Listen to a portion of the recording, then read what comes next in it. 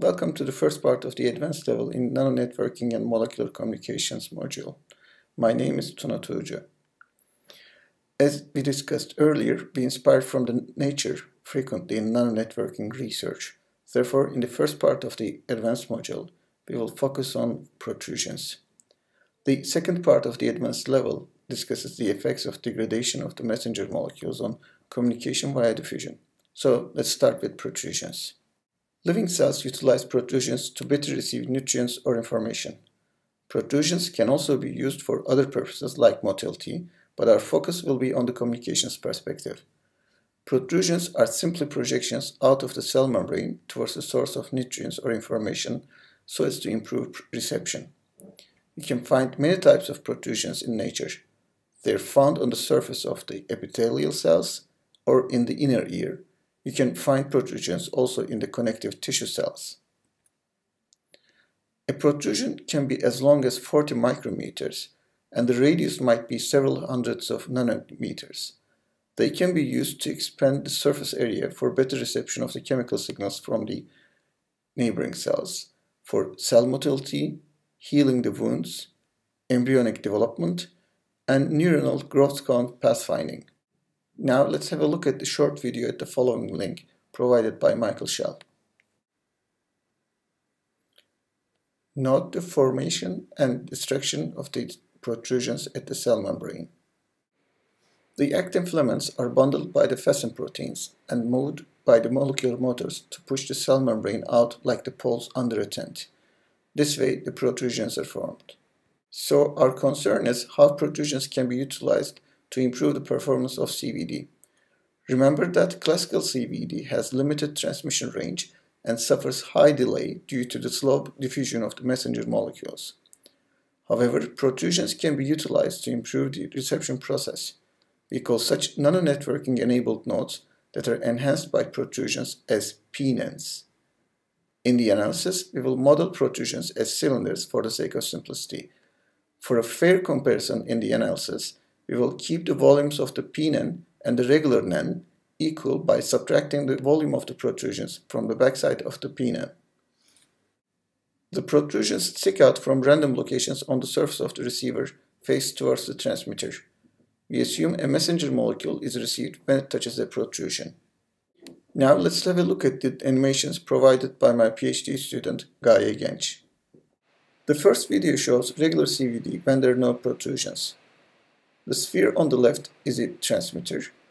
The sphere to the right is the receiver. At the very right end, you see a circle which represents the face of the receiver that faces towards the transmitter.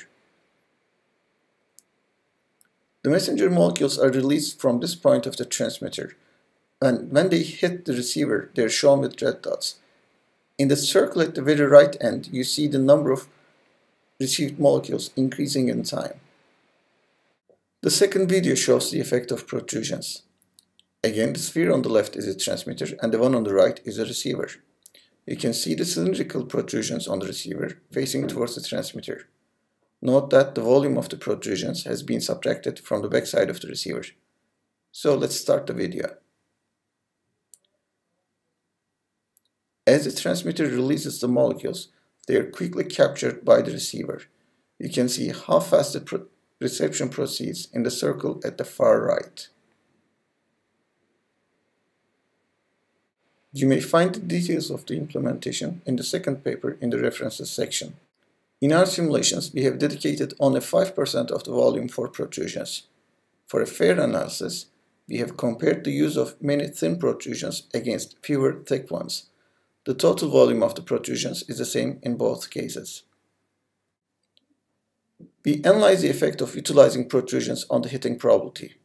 The leftmost graph is the regular case without protrusions, whereas we have protrusions with radius 500 and 1500 nanometers for the other two graphs. The dark blue curve at the bottom of each graph depicts the reception during the current time slot. Then come the second, third, and fourth time slots as you go up. Looking at the results, we can see that using protrusions improves the probability of hit. This is well expected since the protrusions have the effect of moving the receiver's cell's surface closer to the transmitter. We also observe that having many thin protrusions works slightly better compared to fewer thick ones, since it allows an even distribution of the protrusions on the receiver's surface. More important is the fact that earlier reception of the messenger molecules and their removal from the diffusion environment helps reduce the number of residual messenger molecules in the following symbol durations. This results in lower intersymbol interference. Now let's look at what happens to channel capacity. We modulate binary 1 using 50 molecules and binary 0 by not sending anything.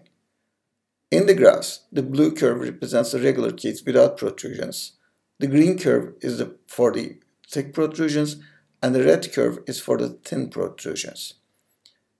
In the leftmost graph, we observe that utilizing protrusions provides a wide plateau for correct decoding. Thus, you have a better chance of picking the optimal threshold and therefore being robust to errors. As the distance between the transmitter and the receiver increases, the benefit of protrusions decreases, but still it's much better than not using protrusions at all. This is a result of the fact that protrusions have the effect of carrying the receiver towards the transmitter. You can find the references for 3 important papers on this topic in the slide. Thanks for attending this lecture. You may now proceed with part 2.